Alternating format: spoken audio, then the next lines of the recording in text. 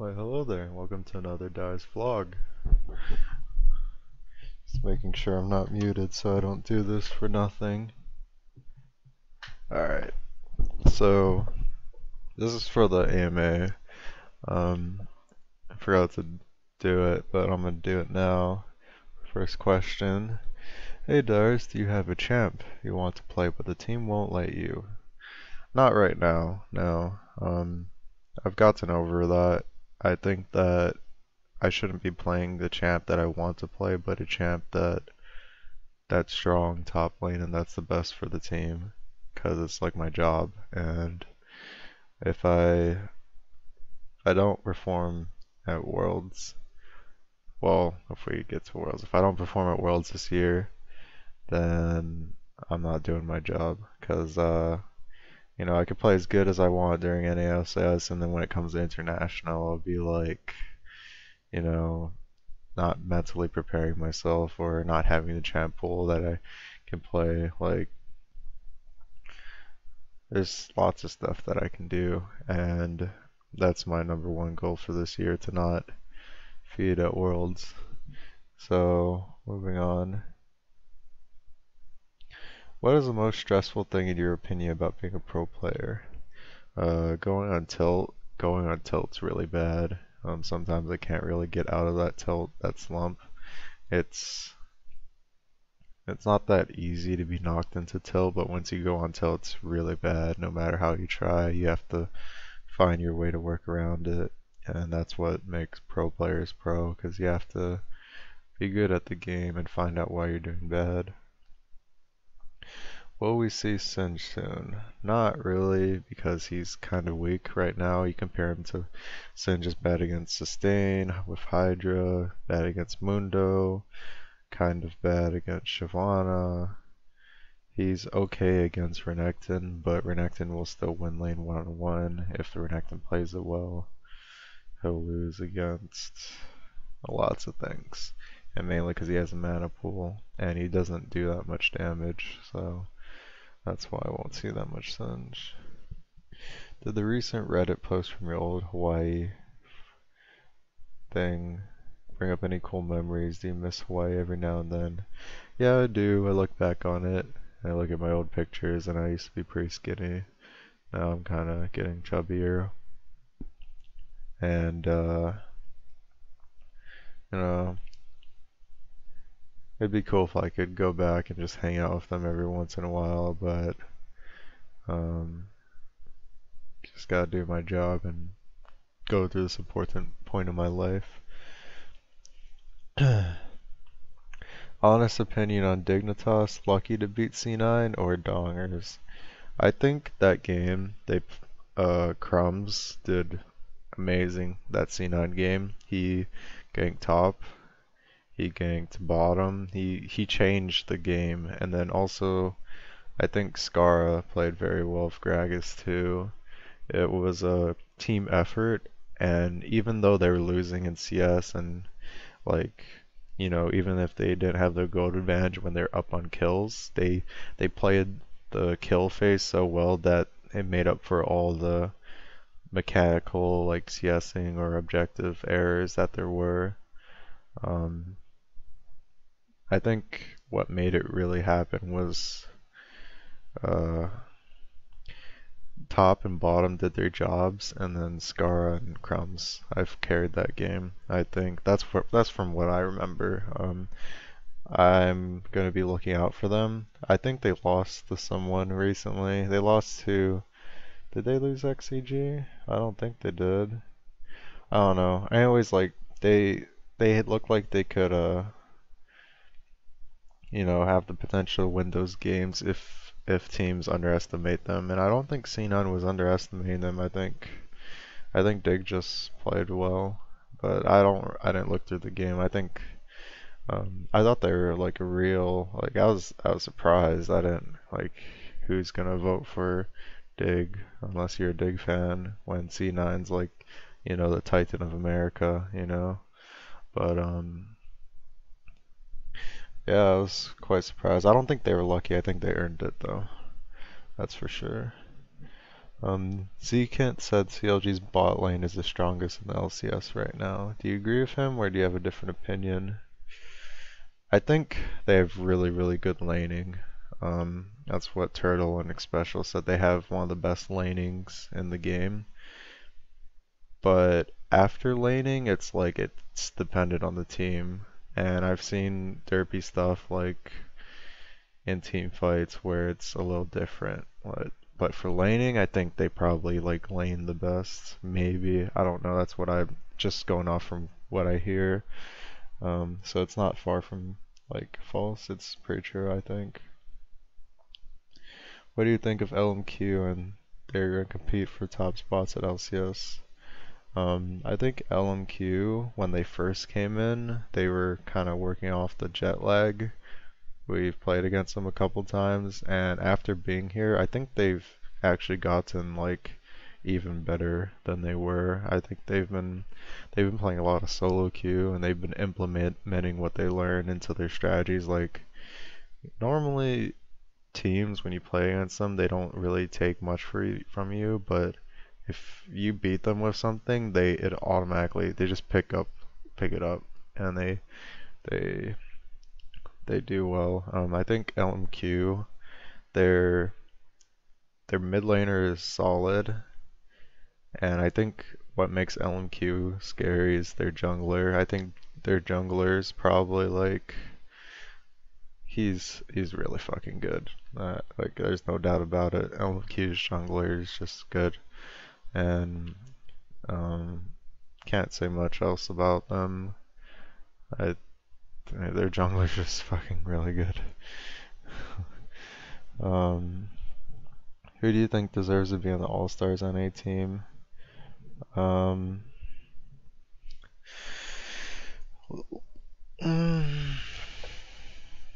for top lane, I don't know how it's gonna work, but if I were to pick each individual player for top lane, it would uh, it would have to be between me and Balls. I I'm not sure how I stack up against Balls right now. I think he has I feel like he last hits better than me, and he has good team fight. He doesn't really make that many mistakes. Um, I don't know. We'll have to see when we play against them more. He definitely outplayed me the first C9 game, and the second one he did well too.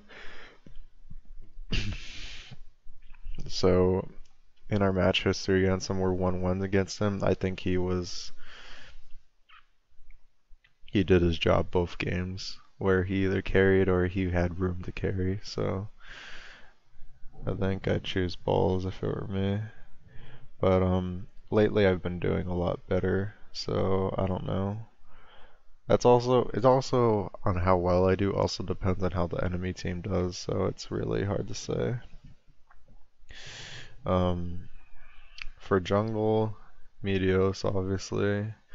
For middle, Bjergsen. For bottom lane, for AD and support, it's it's really hard to say because how the bottom lane does is also up to the junglers. And some teams are really good with their 3-on-3s bottom, so I can't choose a bot lane. Um, if I were like just pure 2-on-2, I'd just choose my own bot lane because I know that they've beaten SKT's bot lane, they've beaten like we're not even talking B, like they've stomped like OMG's bot lane. Turtle Special have stomped like well, they didn't stop Ozone's bot lane, but they did well. They did really well against them. I don't know, on a world level, like Special and Turtle definitely like have overperformed in that sense. But that's just my opinion. You can take it with a little bit of grain of salt. Um, how's my exercise going? Oh, God. I'm not gonna answer that. I'm getting fatter. Um, Honest opinion on CLG, other than the usual quote unquote they have potential, um, I think we haven't seen much from them yet. I think Link did a good job filling in for jungle, but we haven't got to really see how they do together. So they're still working on it, but they have to like, speed it up if they want to compete for a top spot in America. I think their players have the mechanics. Um, CLG as a whole, Nian, last time we played, I think Nian gets the upper hand on me a lot in scrims, but when it comes to LAN, for some reason, like, I don't know, I just somehow get ahead.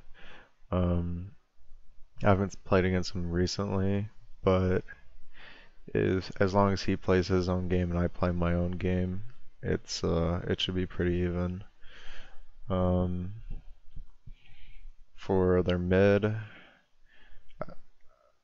I don't know how mid's gonna go. I don't know anything about Link at all. I don't know. I know Dexter was pretty good. He had jet lag when he first came here, so he just came back. He's probably still working into it, so we'll have to see. And then their bot lane's good. Um, LMQ's bot lane's pretty good too. What was my favorite top lane meta so far every season? So far I've liked this season the best because I feel like I can actually ward for free and I just build tank and it's not like down to the wire where it's like snowball really hard. Although you can make it snowball, it's very easy for me. I get to work on my other traits of just communicating, playing team fights properly instead of like going down to the wire every time top lane. I I would usually choke because it's super high pressure and it's not as high pressure anymore, and I actually like that a lot more, and it actually helps me as a player a lot more than it did before, because back then I would play Rumble and if I made one mistake then I'm fucked. Um, and then I would go and tell on the ults, like I'd rather play the top lane champions that are just solid, and it's really hard to mess up on them if you just do it correctly. I'm not doing the kill Mary fuck thing. That's just a waste of mine and yours times. Maybe later. How did you rise when you first started playing? Was it lots of practice or did you know it was strong and how to play it?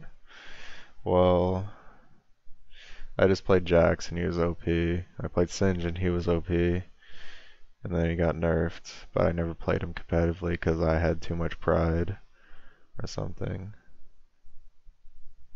And I just played a lot. I played so much League, and I still play so much League. Do you have any plans for when you retire League?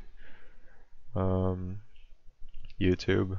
I was thinking about doing YouTube things like becoming a personality.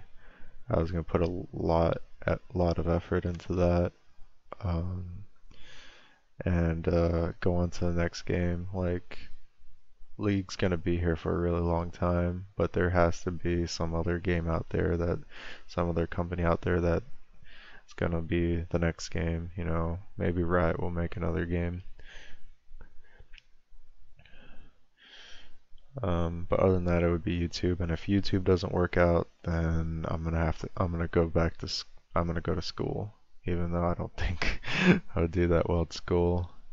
I think I would just, I would find something, anything like related to video games, I would do anything. And if that didn't work out, then I'm not planning that far ahead. Will you be my Valentine? Sure. I love all of my fans, but my girlfriend comes first. What is your opinion on Night Blue? I think that he did really well in solo queue the last season. I haven't watched him recently. I've been told that he hasn't been doing that well. Um, we'll have to see. He still plays the really strong junglers that are really good for solo queue. Right now he's probably a really good solo queue player, But as for competitive, we won't ever know until like it ever happens. But right now he's a good streamer for those learning the jungle. If he does the commentary, I don't know how it is for now, but I know he did a lot of commentary, and it teaches the viewers about the game, and that's what's important. We need to teach and educate you guys about how to play League.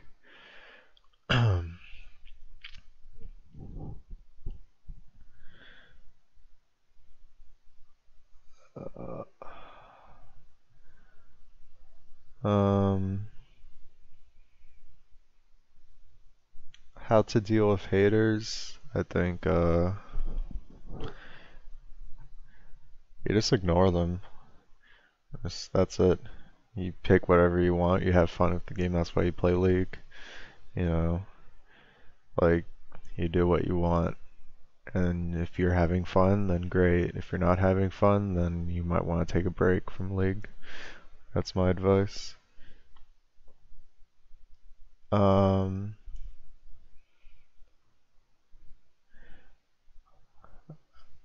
I think that's mostly it for questions. We're just gonna get the 10-point questions, and then I'm gonna end this.